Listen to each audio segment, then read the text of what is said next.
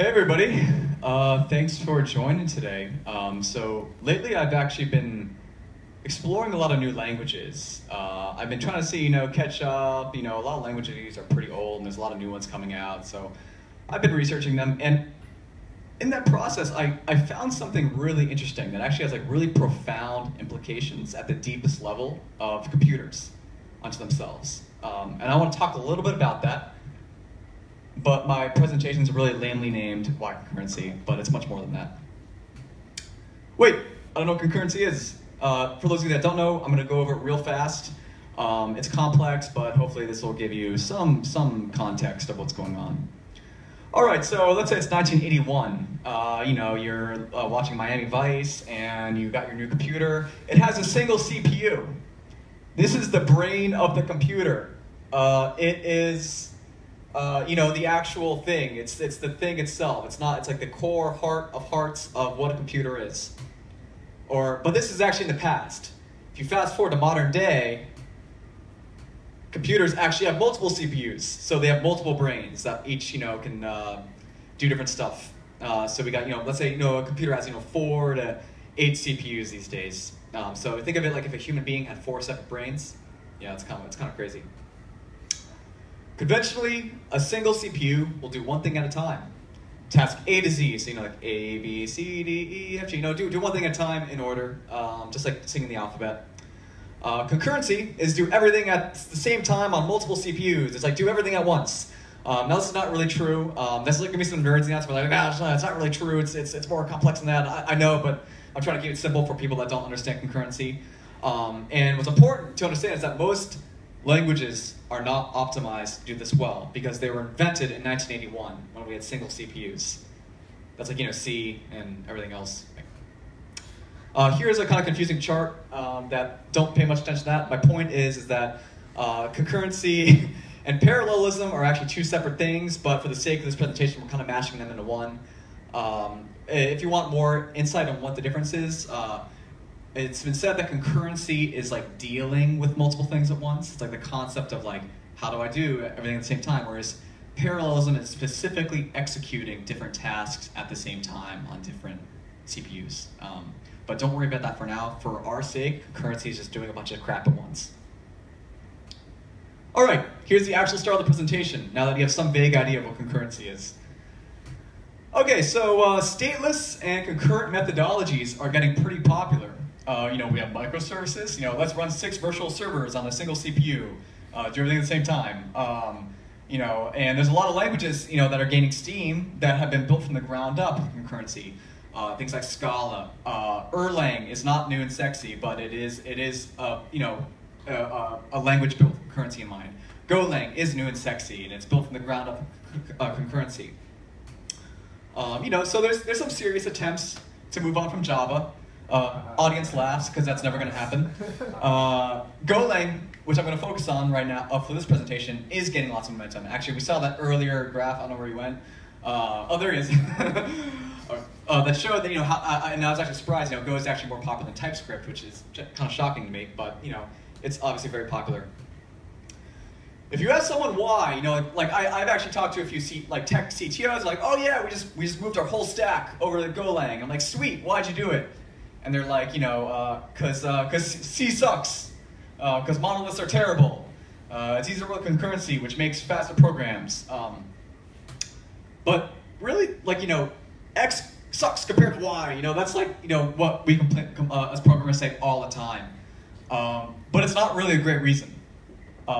It's that attitude never really makes for a genuine shift in momentum towards something. It's minor improvements like that. That are marginal rather than revolutionary never really constitute a substantial change in technology. And to prove it, I have CoffeeScript, Elixir, Dart. These are all things that were intended to be, like Elixir, it's going to be the better Ruby. CoffeeScript, it's the better JavaScript. And that now they're all pretty much dead languages, and Java still rules the world. The reason why these things are getting popular is because there is a dark secret of technology that Go and other concurrent languages intends to address. Now, most of you are familiar with Moore's Law.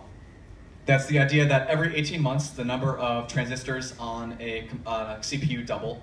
Basically, in a layman's sense, is that like things are exponentially faster as time goes on. With every passing amount of time, things have doubled in speed, and that's how it's generally understood and how I understood it before I started doing some deep research. Yeah, it turns out this is actually highly misleading, and the reason why is that several years ago, not months, years ago, the clock speeds that we could achieve on a CPU maxed out, and my voice cracks.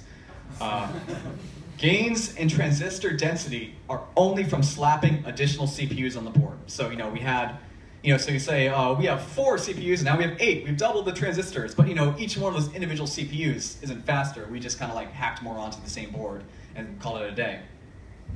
So what I'm saying is, our computers are not getting faster. Yeah. We keep adding additional CPUs, but current languages don't even know how to use those additional CPUs by default. For those Node guys out there, how often do you see process.fork in the wild? Seriously.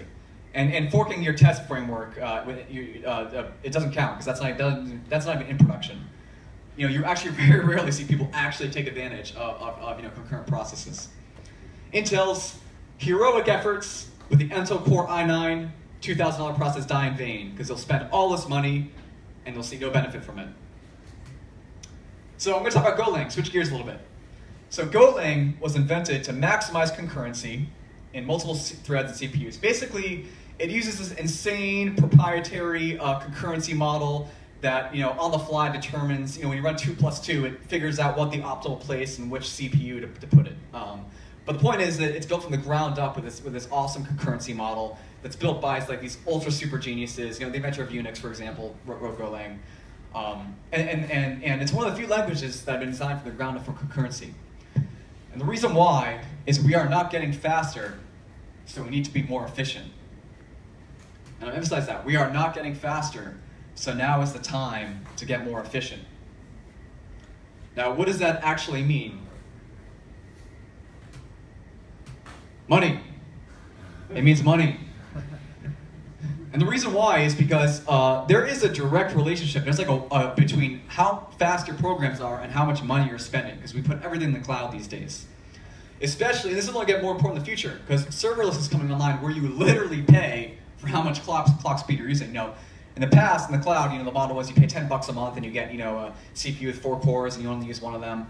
Now, and going forward with serverless, it's literally going to be you're going to pay however the money you spend is going to be directly correlated to how well optimized your code is. Most of our code is not optimized for concurrency with multiple cores right now. We are leaving so much horsepower on the table with our servers. This is basically the real world analogy I come up with. Is like right now you're paying for Netflix, HBO, Hulu, Amazon Prime, but you only ever watch Netflix all the time. Those other 3 services, you're just wasting money on them. And that's what it has. We're paying for 4, 8 core servers, and we're only ever using 1. So we're wasting a ton of money. And it's not going to get better because our computers aren't getting faster. So as we create more and more demanding programs that do crazier AI stuff, we're going to need to really start thinking about cash spend. And I was actually talking with James earlier, and talking about how render farms, which are extremely computationally expensive, people do all these crazy efficiency hacks to make them more, basically, to bring the cost of rendering a scene from $10,000 to $5,000. So, as we get more into expensive territory, that's the stuff we're going to have to think about. So, in conclusion, the party's over. You can't, back in the day they said, oh yeah, your program's slow, don't worry, just wait like 2 years and it'll run fast on a new computer. That's not happening anymore. The party's over. We have no more free lunch. So we have to start thinking seriously about using concurrency and making our programs efficient and optimized. If your leader asks why, to save money. It's all about money. Thank you, everybody. Learn Golang, use process fork.